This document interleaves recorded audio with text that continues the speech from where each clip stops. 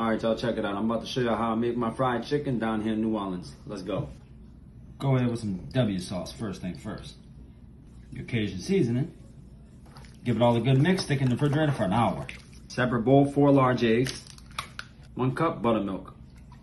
Tablespoon of your Cajun seasoning. Tablespoon of that Zatarain's crab boil. Give that all a good old mix.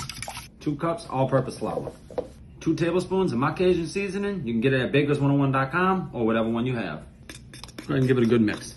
Now go ahead and coat that chicken, okay? That little egg butter wash. And into the flour.